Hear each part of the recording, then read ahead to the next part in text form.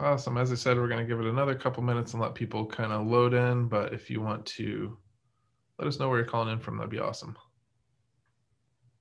I see a lot of people calling in from places that have winter. I got to admit, it's like 70 degrees here today.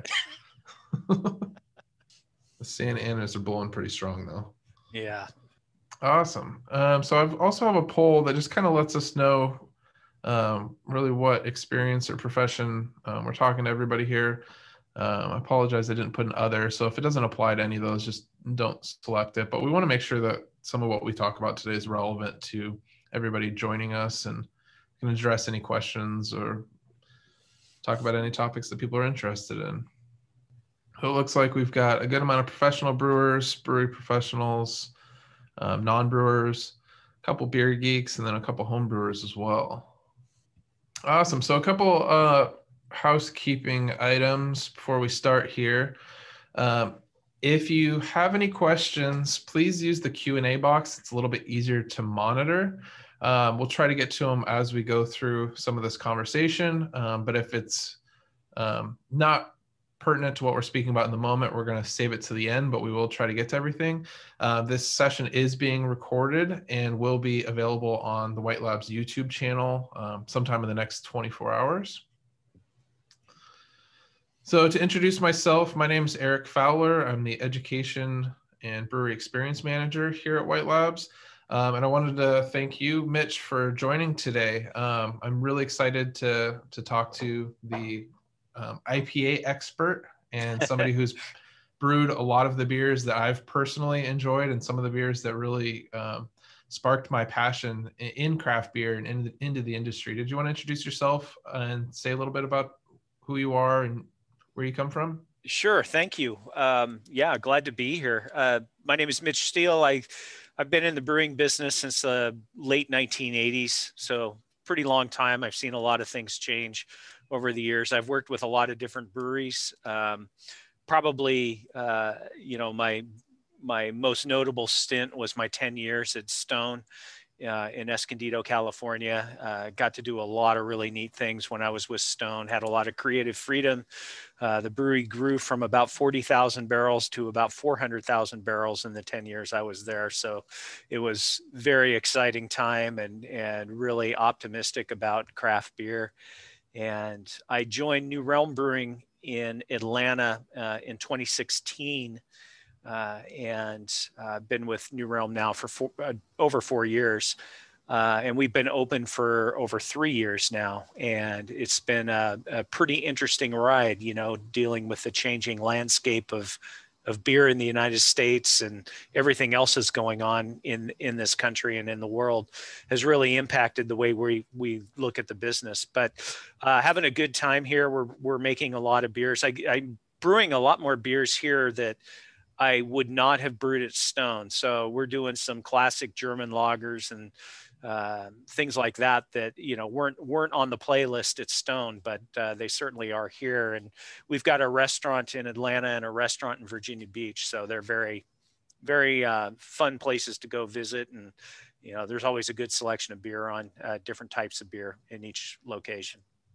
Yeah, that's awesome. They were definitely on my list of somewhere to try to hit up in 2020, and that didn't happen. But you might not recall, but I helped open Stone J Street, and one of my favorite experiences there was I worked for Chuck Alec Independent Brewers prior to that. Okay. Little nano brewery up in Ramona who did historic classic styles. And yeah, I remember them. Yeah. Yeah, and Grant got to brew with Ketchum. I think it was a Liberty Station beer. I remember that. Historic porter, and you guys came down, and it was super cool. And we've done it. We did a couple things before Chuck Alec closed, some other historic beers. Maybe we'll tie that into some of the content later. Yeah, that was fun. I remember that. Yeah, it was pretty cool being able to pour, my previous brewery's beer at the new brewery I was working at. So yeah, cool.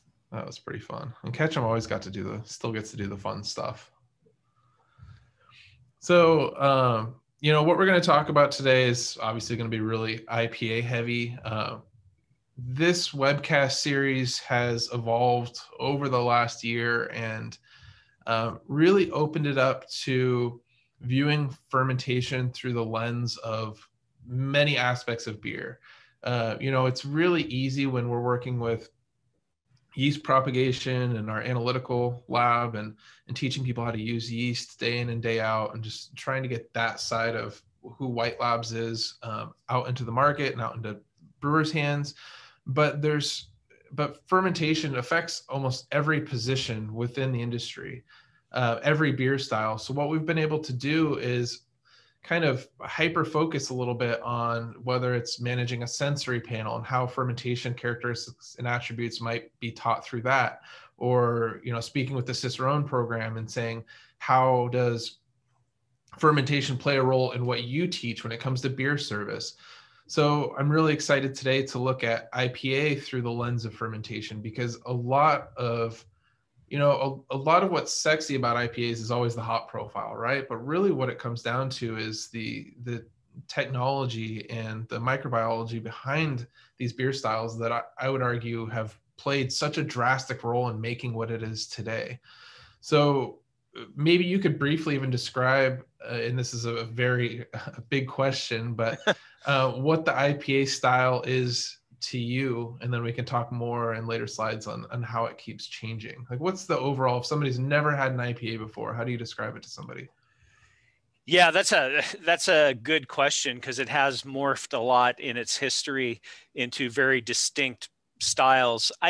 To me, an IPA is all about hops. And so if I were asked to describe what an IPA is to somebody who wasn't familiar with the style or wasn't familiar with beer styles in general, I would say, hops are one of the four ingredients in most beers, and an IPA has more hops than any other style, and and that contributes a lot to the bitterness and to the aromatic flavors and taste of the beer. And so if you want to taste a particular hop, or you want to understand what hops bring to beer, an IPA is a great place to start. Yeah, totally. And I think that's what consumers have learned to expect. And I think there's been some negatives associated with that too. And, when we start talking about some of the more recent versions of IPAs, again, going back to Stone, being next to the ballpark, everybody would come in and say, I don't like hoppy things. I don't like hoppy things. Like, no, you don't like bitter beers. We had Go-To IPA that was awesome. And changing the way you describe that a little bit and not emphasizing the bitter aspect that hops contribute, and the floral aromatics and the citrus like aromas, like, changed people's opinion drastically. But I think it was sold for a long time in craft beer that this is the most bitter beer you've ever had, and it turned a lot of people off because of it. Yeah, it certainly did. And I certainly experienced that in Atlanta. They, by and large, there are a lot of beer drinkers here who really don't appreciate bitter beers and don't like them. And we had to kind of shift gears when we first started because of that. And do you see that as, just regional preferences? Like, does that resonate with, like, culinary preferences, or was there just certain products that maybe turned the market off of bitter beers? No, I think it's more of a regional preference thing. And I think, to your point, I think it's influenced by what foods people eat and drink in addition to beer. And, it's interesting because bitterness is a flavor that most people feel that humans evolved to dislike, because it usually indicated that whatever they were eating was not going to be good for them, right? And sugar was the exact opposite, very pleasing to the palate, because sugar has a lot of energy and a lot of things that really contribute to the survival of the human being. And so bitterness is definitely a learned taste, and I think there's a definite lean towards more bitter on the West Coast than what I've seen on the East Coast. Doesn't mean that people on the East Coast don't like bitter beers, but I think, I think by and large, they drink things that are a little bit less bitter than a West Coast IPA. Yeah, that makes sense. And in my time spent on the East Coast, I spent a couple of years, so we went through all the seasons, and I grew an appreciation for seasonality and what I consumed a lot more than I do living in San Diego. Even moving back. I still want IPAs all year, but changing of the seasons. I remember the first time working with somebody, they said, "Oh, it's almost whiskey weather," and I'm like, "What are you talking about, whiskey weather?" And it's like, as soon as it drops below 40, he starts pulling out his nice bottle of whiskey and drinking it neat, and it's there's something to be said for that. And I think historically we see a lot of that too, and seasonality and brewing conditions and available resources, but also just preferences on wanting something to be hearty and keep somebody warm. So we'll also look at how technological and scientific advances have shaped IPA, and then just our most important and our favorite microorganism, Saccharomyces cerevisiae. So maybe we could start by talking about early IPAs, and maybe even when it was first mentioned, because a lot of what we have to go off of is what's written about, right? What historic beer recipes we see, or more importantly, what advertisements we see, or when we start seeing it mentioned in publications. You want to take a stab at just kind of laying the foundation of when IPA was introduced? Yeah, so the beer that became IPA, that most people agree that was a pale ale that was being shipped to India, primarily by the Bow Brewery in London, England, and they never called it an IPA. I mean, this was like the mid to late 1700s, and it went until about 1826 or 1830 before the term India Pale Ale even came up in advertisements or in any sort of documentation about the beer. It was always referred to as a pale ale. And then it became a pale ale for India, and then it just kind of evolved over many years. But, it was, the big thing, big developments in the brewing industry that really contributed to this beer were the development of pale malt, which happened about 100 years earlier. And then British expansion, and imperialism, and having to ship their beers all around the world. And, one of the big myths is that IPA was the only beer that survived the voyage. And that is absolutely not true. But IPA is the one that became associated with exporting to India because it was a very popular beer. Scottish brewers shipped a lot of porter to India, and their troops liked IPA and they liked porter. But there's the big things that defined that beer in that period. It was very light in color, which was unusual for the time.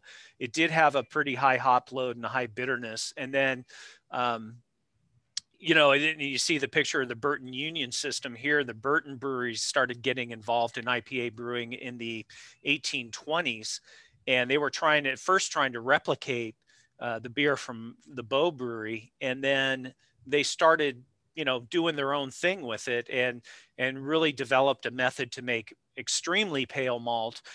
They undersized their kettles in the breweries so that the boil wouldn't be too vigorous and generate a lot of color. So the paleness and the lightness in color of this beer was a defining aspect as we moved into the 1800s. Were they still doing prolonged boils like you saw in a lot of other English beers for the IPA? I mean, it wasn't uncommon to hear about those 12-hour boils. Yeah, no, they didn't because that developed too much color. So, I think I'd have to go back and look at the recipes and see if they even mention the boil time. But my suspicion and my expectation is that the times would be somewhere in between 1 and 2 hours. The other thing to consider there is that also they were most of these brewers were Partaguile brewing, so they were brewing a batch of mash and then separating the worts out and boiling them separately based on gravities. And so they'd end up with 3 different strength worts, and then they would blend those back together to create the base wort for whatever beers they wanted to make. And if you ever get a chance to go to the Fuller's Brewery in London, they're probably one of the last brewers that is using that method. And they make, 2 or 3 brands from each batch of mash that they mash in. Yeah, that's awesome. The commitment sometimes when it's obviously more difficult, but it's the way they've been doing it for so long. Looking at those those beers that were brewed hundreds of years ago, do you think, kind of a two-part question, do you think that they were heavily inspired by some of the lighter colored lagers that were seen about the same time, or was that technology independently beginning to be used in England? Actually, the lagers were inspired by the pale ales of England, and there's some references in documents that indicate that there were brewers, a couple of brewers from Central Europe went to England for the express purpose of learning how to make this pale malt, and so my position is that the English pale ales and IPAs came before the light colored lagers from Europe. And it was considered a spy mission, and there's a lot of fun stories about it if people want to research it. I don't remember all the particulars, but I remember kind of going, okay, this stuff was going on back then too. Yeah, that's awesome. I see, working for Chuck Alec, who focused so heavily on historic beer styles, it was difficult to mimic based off of the ingredients that are available today. Obviously, there was a lot of brown malt used for some of those historic porters and milds and all that, and we can't really find the same brown malt today. But it always, the more research I did, kind of led me to believe that a lot of those beers probably weren't very good. If you were to be transported back then, what would you expect those beers to actually taste like, especially after aging for sometimes upwards of a year? Right now, we want beers 2 weeks old. It starts to seem like, oh, this is not fresh anymore. Yeah, it's completely different, isn't it? There was widespread practice of blending fresh beer with aged beers, back then in the taverns and pubs, and so you probably got a pretty mixed bag as far as flavor profiles. But I would expect you'd see a little bit of smokiness in a lot of the beers. You'd see some tartness for sure, and maybe some funk. I think one of the most interesting things that I learned in researching IPA was that these yeast cultures that were used by these British brewers weren't pure cultures. They didn't even understand what the yeast was, a living organism at the time. And so they just collected the yeast and reused it, like a lot of brewers still do. But when we finally developed the technology to analyze what was in those cultures, this number of strains that were in there were like 7 or 8 different yeast strains in British yeast cultures, including Brettanomyces. So I think it's a logical leap to make that most of these beers, when they had some age on them, started developing some funky characters. And certainly the India Pale Ale, which was aged for 1 to 2 years before it even got to India in wood barrels, would have been subject to some Brettanomyces activity. And when it was in India and tasting good, people described it as champagne-like, which I think adds a little bit of credence to that hypothesis. Yeah, that's definitely interesting, and something that I've often thought about is, most beers were probably somewhat contaminated depending on how you're looking at the definition of contamination. Yeah. But being that those early beers were really reliant on a lot of the pubs cellaring them and managing them and determining when's the right time to serve them, how did the transport of those, did they have somebody managing those as they were being transported, or would they just show up and people probably did the best they could and were happy to have something from home? It's kind of hard to say. I think, initially the East India Company did all the shipping of beer over to India. And, so they knew the drill, I guess, is probably the best way to put it. And what the brewers did is they'd put the beer in barrels fairly early on in its life. And they'd ship the barrels to the port cities. So they'd ship barrels to Liverpool or London, or some other town, that was on the coast that boats departed from. And they would store there for, a year to 18 months. outside of the brewery, and they had people there managing the aging process. They would pull the bungs in the summer when it heated up and the beer started fermenting again. Their goal was to make sure the beer was absolutely flat by the time it got put on a boat so that the cask wouldn't explode. And, having these multiple stage fermentations really helped with that.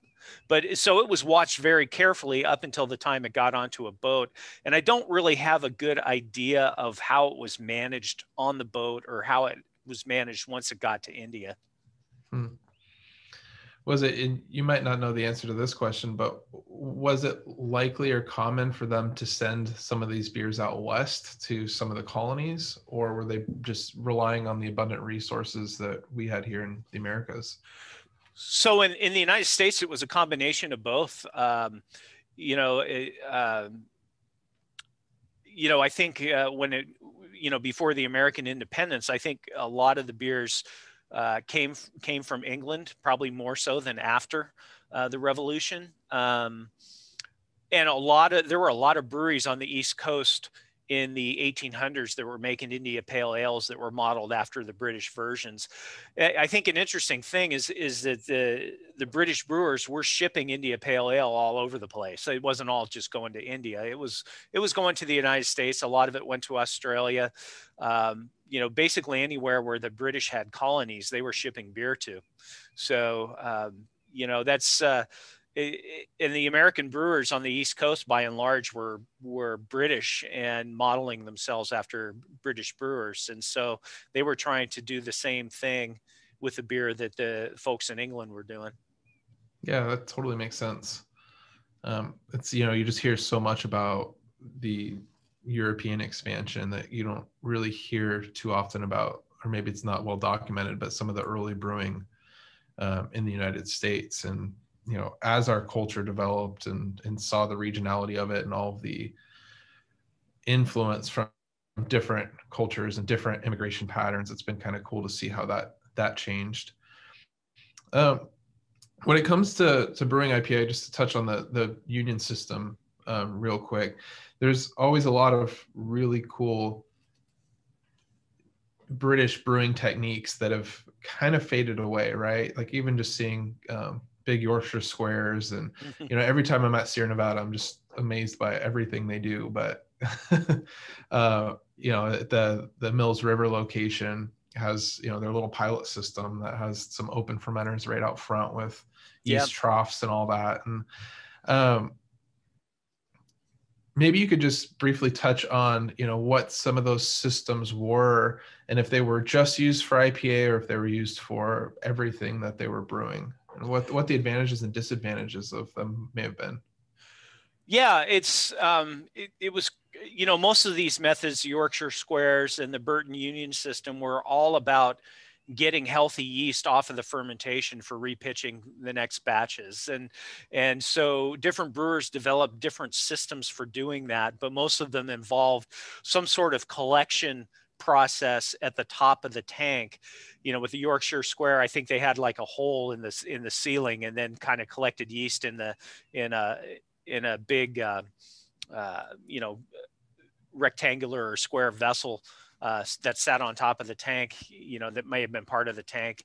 The Burton Union system, you can see in the picture here, you have the big casks, and they would do a primary, well, I don't know what they did back then, but I know I went through the Marston's brewery when I was writing the book, and they told me exactly what they did. And they go through a primary fermentation for a few days in a tank, and then they transfer everything into these large barrels.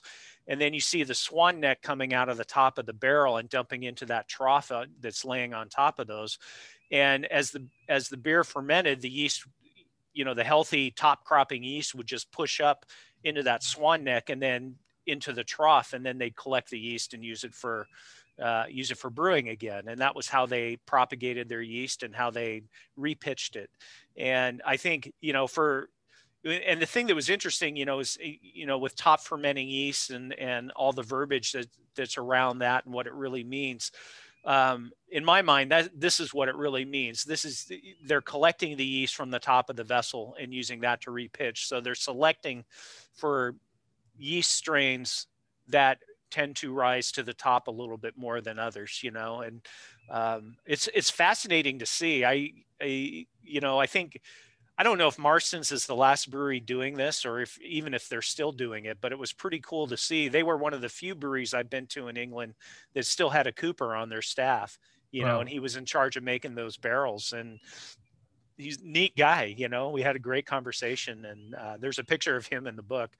But yeah, I think it's all about collecting yeast. And you know, even now as brewers, you know, one of the things that was drilled into me in my time at Anheuser-Busch when I was running a fermentation cellar is you're growing yeast. You're not, you know, you're not just fermenting beer, you're growing yeast, and you've got to look at it that way when you're managing a brewery.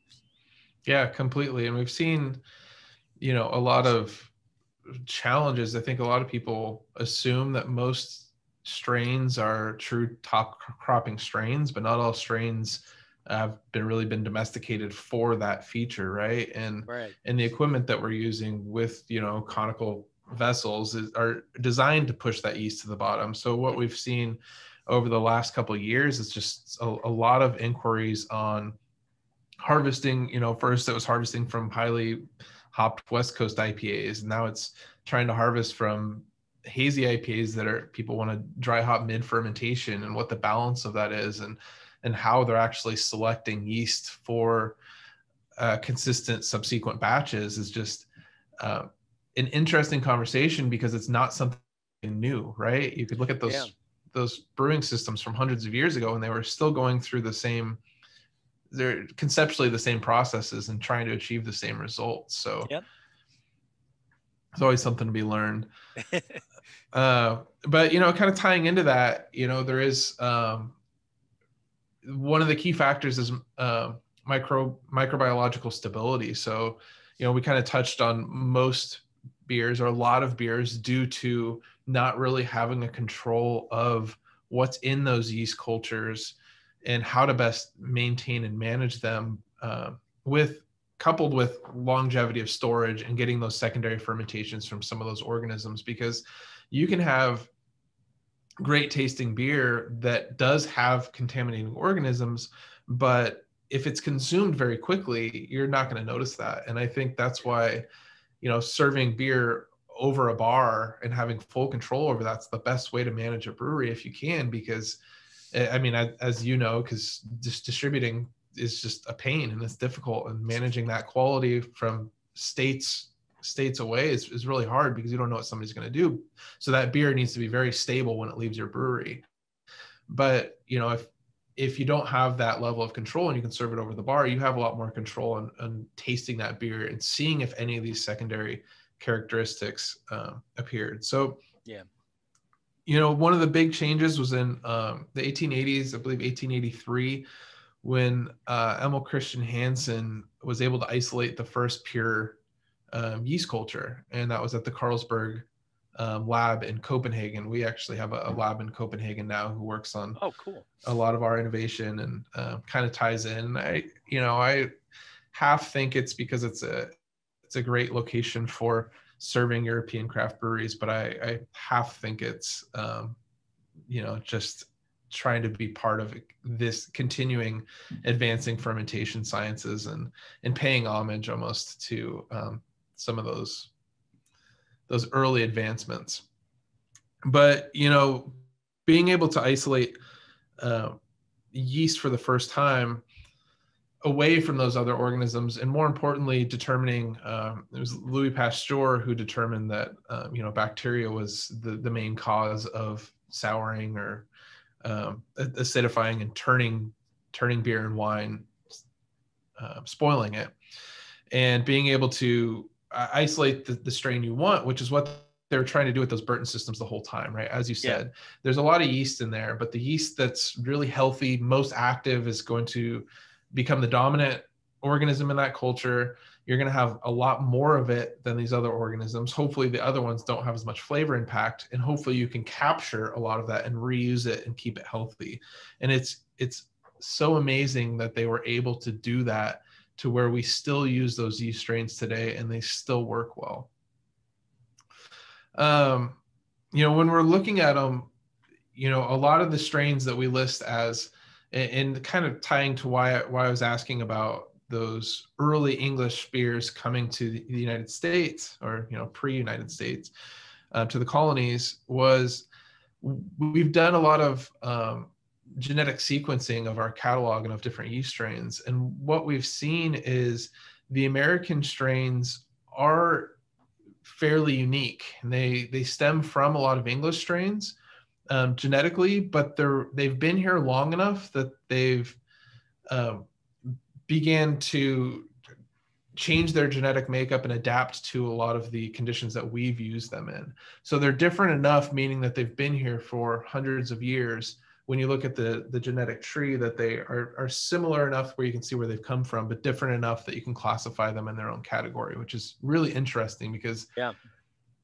I would have initially thought that, you know, all of those strains are, you know, it's just a British strain that somebody in a catalog named Chico or California 001 or what have you, and somebody just on a piece of paper and a marketing genius changed it. But genetically, those strains are fairly different than their English counterparts. Yeah, that's really interesting. And, you know, the origin of yeast is something that's, I think, is fascinating, because it was so, you know, obviously very regional, and a lot of natural selection took place before people really learned what yeast was, and what it contributed to beer and what kind of things to look for. So it's fascinating that you're doing that work. I think it's really interesting stuff. Yeah, I think it all, you know, it ties together and paints a larger picture, because each one of these components, each of these advances in technology, and somebody brewing a new beer style nobody's ever heard of, or using a different ingredient or process, all connects the dots on why, right? We know a lot of when, Yeah. but we don't always know why. Yeah. So, you know, bringing us to, you know, say the 1970s and beyond, the more American IPA, the more style that we define IPA as now, you know, still being very different 40, 50 years ago now than it is today. But, Mm-hmm. you know, we would argue as a yeast company that a lot of that is highly influenced by the strain or strains that were used. You want to talk about some of those early kind of pre-craft IPAs, or just Sure. hoppy pale beers? Yeah, it's you know, Prohibition did so much damage to the beer industry in this country, and the repercussions went on for decades. You know, Ballantine IPA was one of the few really hoppy beers that survived. You know, and I think before Prohibition, we saw kind of a dichotomy where you had on the East Coast, you had a lot of ale brewers, and then in the middle of the country, um, you know, with a German influence, you were getting a lot of lager brewers, and they were kind of neck and neck up until Prohibition. But the German lager brewers are the ones that survived Prohibition. And, you know, and as beer taste changed and as people's overall tastes changed, you know, the lager became a very important style for most of the 1900s.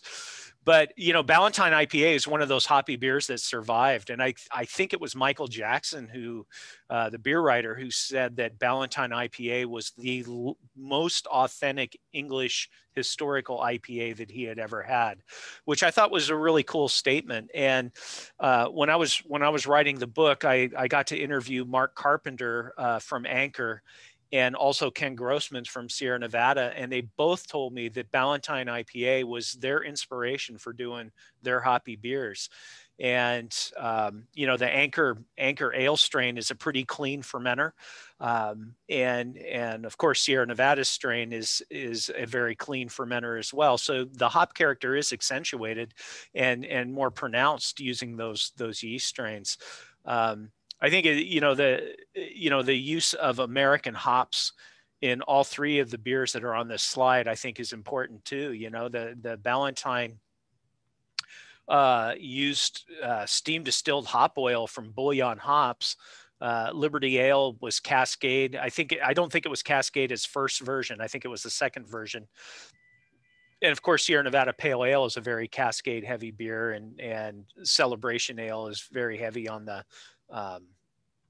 Cascade and Centennial, I believe. But, you know, just that classic American hop character that came to define IPA got that got their start by using this clean yeast and also using those kind of hops. Yeah, I think it's definitely, a benchmark of the style. We've seen hop character change so much over the decades, and not focusing as heavily on those classic American hops, all the C hops that, really brought the style or made the style accessible to a large amount of people. But we start seeing the South African, all the Southern Hemisphere hops that are a little bit more fruit forward. But what we still see is, that clean yeast strain. When we say clean, we mean something that's it's not very expressive. It doesn't put out a lot of flavor compounds. So it's not contributing much to the flavor as much as it's accentuating hop or malt character. But they also tend to be fairly highly attenuative. So, you're accentuating that bitterness even more. You're drying the beer out, which almost seems polarizing. It almost seems like you'd want something that leaves some of that malty sweetness, which, if we're kind of, maybe that's the next slide, maybe it's not, but when we start jumping into some of the newer renditions of IPAs, right? People are starting to focus on yeast expression a little bit more, which is interesting. Yeah, it certainly is. And it's really, I think for most of its existence, the American craft brewed IPA was driven by hop flavor, right? And different hop varieties. And if when Amarillo first came out, everybody was brewing IPAs with Amarillo, or when Nelson from New Zealand was first available, it was very popular for brewers to use in IPAs. And I think it's shifted, the last few years. It's interesting because I don't think people realize how dry a West Coast IPA is. I mean, it's fermented out pretty strongly, and and I think to your point, I think the lack of sweetness sometimes creates a flavor imbalance, but the bitterness actually creates a mouth-watering kind of effect sometimes, and so it just makes you want to drink more, and so you get that a little bit more when the beer is drier, that effect of just wanting to take another sip as soon as you drink the first one, which I thought was pretty cool. But yeah, now the last probably 6-7 years, it's been all about trying different yeast strains and different things with yeast to really get different flavors out of IPA. And I think that's been fascinating. Yeah. And I'm probably going to put my foot in my mouth a little bit for asking this one, but with the beer being so dry and keen on accentuating those hop aromatics, how do you feel water profile plays a role in defining the style? Well, I think, for if you look across all sections, all types of IPAs, it's extremely important. West Coast IPAs, the water on the West Coast, particularly in Southern California and San Diego, is very hard, right? So you get a lot of calcium and you get a lot of sulfate, and all of that kind of helps dry the beer out. It's good for yeast health, and it also accentuates hop bitterness, right? So it was a characteristic that was, I think, a more regional one that people really think about. But that water, in San Diego was incredibly hard. And, I don't think a lot of brewers paid a lot of attention to the water chemistry early on in, West Coast and double IPA brewing and things like that. But I think, obviously as the hazy IPAs have come into play, the water chemistry is even more important, and you get that high chloride ratio that really softens the hop bitterness and softens the beer. And so I think it's more important now than it ever has been, and I think more people are paying very close attention to it. Yeah, I agree. And I think it really helped solidify what we view that style to be, as very biased West Coasters. But, I think San Diego and the West Coast in particular is still always going to be the best IPA brewing region, even if you go to the store and there's not any West Coast IPAs on the shelf anymore. But I will say in the last 2 weeks, I had Sublimely Self-Righteous and Wookie Jack, and I had never been more excited for callbacks to IPA spinoffs. I saw that. I reached out to my friends at Stone and to Matt, and I just said, thank you for bringing these beers back. um, it's a cool thing. I think Black IPA gets a bad rap because the name is an oxymoron. Uh, but if you go back to what I first said, when you look at IPA and defining the style to somebody who doesn't know what IPA is, the first thing that comes to my mind is hoppiness and intense hop character. And certainly if you're ordering a black IPA, you know what you're getting. You're getting a hoppy beer that's dark, right? And the fact that it's still, the initial stand for pale ale really threw a lot of people into a tizzy, but it never bothered me. And so I was like, yeah, black IPA, that's cool. Red IPA, brown IPA, Yeah. whatever, whatever color you want to make it. Cascadian dark ale, hoppy porter, whatever. It's still the same beer. As long as it's hoppy, then you've got it. You can call it an IPA. And that's Yeah. just my opinion. And I know I may not be in the majority there, but the black IPA, obviously that's one that was really special to me because the beer that became Sublimely Self-Righteous was the first recipe that I did at Stone that was 100% me. And I really felt, that was like my baby, and I had to go out on a limb to get Greg to buy into the idea. Steve was excited about it, and Greg was kind of like, yeah, everybody's doing it. And I said, yeah, like who?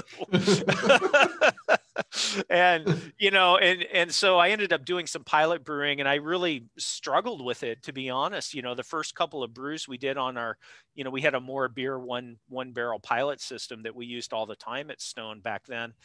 And everything I brewed tasted like a hoppy porter, which is not what I was shooting for, right? I wanted something that tasted like a double IPA, but was dark. And I finally got it, and I was actually drinking a German Schwarzbier, and I'm going, wow, you hardly get any roast in this at all. What are they using? And did a little research and found out about dehusked malt, black malt. And I said, okay, that's what we're going to use in the next trial. And I remember when we tasted the beer and it had this intense, piney and tropical fruit hop character that just really came out of the glass very strongly. I was so excited. I ran upstairs with glasses to show people the beer, and Greg tasted it, and he was still not enthusiastic about the idea. And he tasted the beer and said, okay, I'm sold. Let's do this. And it was one of the best moments at Stone for me, so I love the fact that Wookie Jack is back out there. We're brewing a black IPA at New Realm. It goes into our mix pack that is coming out very soon. And so it's limited quantities, but it's fun to be able to still brew those once in a while. Yeah, it's still one of my favorite beers, and I'll say this round held up for sure. And awesome. I was so excited for it. So just so we can keep on time here, but talking about the hazy IPA and doing some research before us chatting today, I didn't realize that your book came out 7 years ago now at this point. Yeah, I think it was 8 now. Yeah. Because I remember picking it up right when it came out and thinking it was just a great resource that I hadn't seen in such a condensed form, right? There's so much information here and there, and like the approach of it and the accessibility and just breaking down what really made those beers tick and how to replicate them, as well as you could. But, a lot I think has changed with IPA, because during that time, looking at one of those last slides, like you would go into the store and everything said IPA on it. And like you said, red IPA, black IPA, white IPA. And I'm always on the side of the consumer. I know as an industry, we create things a lot and want to hold on to them and say, this is ours. This is how we define it. This is how it needs to be defined. But really at the end of the day, it's what resonates with the consumer and what they like. And if that means putting IPA on a label of anything hoppy is what resonates and what they understand, then that defines the style to me more than us sitting on a webcast like this saying, this is what this beer is, and this is what we're always going to call it. We're only going to call it Cascadian Dark Ale because of the politics and the history of it, right? But since your book was released, there's been a shift, and we see I think it was slow to adapt, but you saw hazy IPA. I remember being able to find fresh 6-packs of Sculpin, and it was just insanely expensive, really hard to find. And I brought it home, and my mom, who never really liked a lot of craft beer, I always try to give her the blondes, right? Something light, Yeah. something that she can, but she drank a lot of gin and tonics. And so I shouldn't say a lot. She drank gin and tonics. And I had her try a Sculpin, and she's like, "This is amazing. This is exactly what I want." And it was transformative in the sense it was the first time that I saw that type of hop profile in something, right? That was a little bit softer, a little bit more tropical fruit, and not just resin and dank, and it smelled like weed, and was just really polarizing for a lot of people.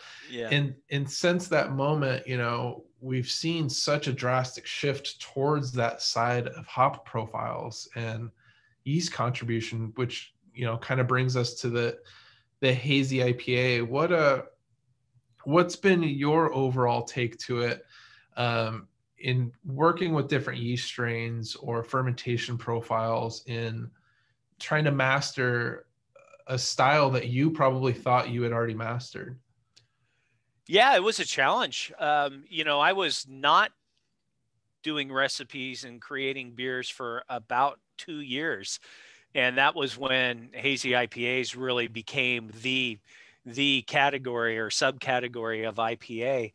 And I was a little bit slow to the party, and part of that was my West Coast bias. I had spent, many good years in Southern California and drinking a lot of IPAs. And then part of that was just not really being aware of how much potential the hazy IPA style had.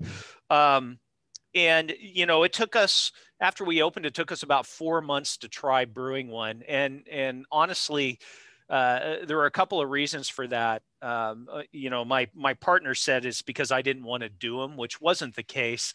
It was really, I wanted to do it right. I wanted to make sure I knew how to do it, and I was researching and tasting and trying some different things and looking at different yeast strains and different hop combinations. And, when we brewed the first one that we brewed and we added the hops mid fermentation, we taste or do sniff tests on our fermenters every single day. And that's one of our sensory checks that we do religiously. And, we dumped the hops in day one of fermentation. And I was, I don't want to say I was skeptical, but I was concerned. And the next day we came in and we tasted the beer, and it was like, oh my God, there's something going on here. This has changed from, floral into this huge orange juice character. What is going on here? And, as the brewer in me and the technical brewer in me got fascinated with all of this. And since then we've got a series of beers that we do every year. It's called Haze Lab, and it's only sold in one account right now, but you can often find them in our restaurants. And every single batch of that we've brewed has been different and used a different technique or a different yeast strain or a different hopping regime. And it's just all this information that we were able to gather on how people are brewing great hazy IPAs. And we try to incorporate elements of those in each one of these beers. And then we've also done it in a lot of our beers as well. And the yeast strain is huge, right? I mean, that's what drives it. And on the biotransformation bit, I know there's some research going on as to how much the strain of yeast really contributes to that. I've seen different things. I tend to think it's important, just based on, my limited testing with different yeast strains and doing mid-fermentation dry hops. I do think the yeast strain's important, and I think there are certain strains that produce more of that ester and that juicy character than others. But I know the research is still ongoing, so I'm not 100% in that camp. But Yeah, it's fun. It's really fun. yeah, it's awesome, and it's exciting to see people looking at yeast flavor as something that's desirable in these styles of beers. And because you look at a lot of the English beers and you get a traditional ESB, and there's often this marmalade note that is yeast derived or from very, very limited hopping in comparison to some of the beers we're doing. But yeah, we've been doing a lot of research in-house. Our head of R&D, Dr. Karen Fortman, was on the MBA podcast, and they posted that in December, and she was talking about some of that project, and some of the results are still very preliminary. But I think there's going to be a lot of interesting findings, and obviously Shellhammer has been doing a lot of research on that for a long time. But it's in the wine world, they've been looking at these non-aromatic compounds being enzymatically altered by yeast to become aromatic. And you look at New Zealand Sauvignon Blanc in specific, and these thiols that release this awesome tropical fruit. And then you kind of compare what a lot of the potential is for hops grown in that region and different yeast strains and what their capability is. So, I think the more we learn, it's kind of interesting because it's not probably going to change the way we brew that much. It's just going to help us understand you make beer that couple percent better and understand what we're doing so that we can be a little bit more consistent with it. And I think also it's going to give brewers options that, they may not know that they have right now, with yeast strains or hop varieties or things like that. I think it's all really important and really valuable. And it's interesting. It's not just, it's not just colleges that are universities that are doing these studies, folks like yourselves and even hop suppliers are researching this, and trying to understand, what is going on and how their products might play a role in making a great hazy IPA. I've loved it. To me, craft beer is all about growth and change. It always has been. Innovation has been key to the success of craft beer. This is just another step. And I know there are brewers that are set in their ways and don't want to go down this road, but for me it's been fascinating.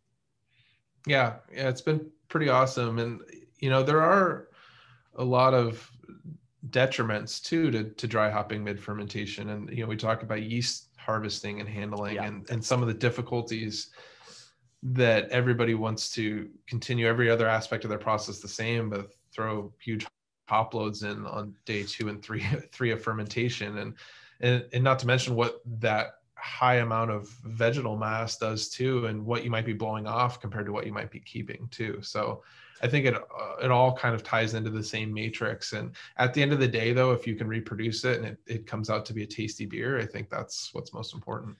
Yeah, exactly. So to kind of wrap up, ingredients and process are key factors in distinguishing styles, but the IPA has been continued to change.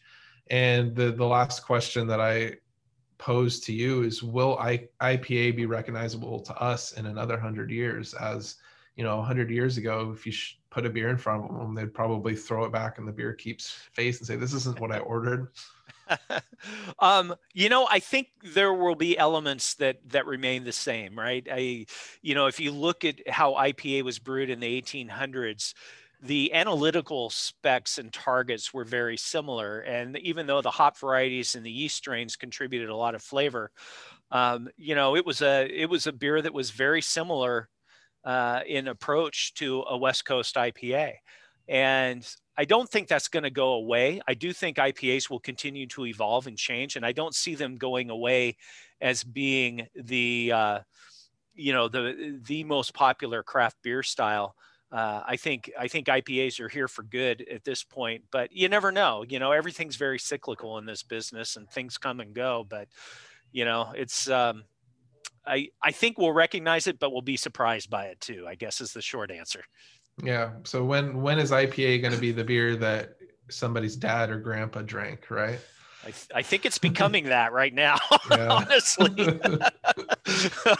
Yeah, I could see that. Yeah, I think, yeah, anyway. Yeah, we, my wife and I joke, like, I've got a bunch of tattoos and stuff, and it's like our kids, like when they rebel, it's not going to be getting a bunch of tattoos and drinking really high alcohol bitter beers. It's going to be something completely unrecognizable. So with that said, I know that you have a busy schedule. I really appreciate you taking time out of your day to chat. I think it was an awesome conversation. I'd love to further it over a beer sometime this year. Yeah, I would Hopefully too. some trade shows end up happening and we'll Yeah. cross paths or meet up at a workshop again. But do you have any parting words on a New Realm, where to find you guys, anything else you have coming on or anything people should check out? Yeah, so we're located in Atlanta, just a couple of miles, about a mile east of the downtown area of Atlanta. So we're in a very populated area, a lot of great nightclubs and bars and things like that in our neighborhood. And then in Virginia Beach, we're in about 5 miles away from the beach tourist area, in a more residential area. But we've got beautiful breweries in both locations, great food. Like I said earlier, we try to have a lot of beers on tap for people. So, my goal is to make sure that anybody that's a beer drinker that comes in is going to find something they like, and we've really held to that. And we're going to continue. I think we're doing okay in this environment. And if you come to our restaurants, you can be safe. It's so we enforce social distancing, and our staff all wears protective gear. So, hopefully when people visit, they feel safe and have a good experience. That's what we're trying to do. Awesome. Good on you. And kudos to your staff or anybody in the service industry right now having to. Yeah, it's hard for them. I'm very sympathetic to what they have to go through. It's tough. Yeah, it's not easy and everybody's doing what they can, doing a great job. So Yeah. again, great chatting with you and I hope we can catch up soon. All right, Eric. Thanks a lot. I really appreciate it. All right. Thanks, Mitch. I'll talk to you later. Take care.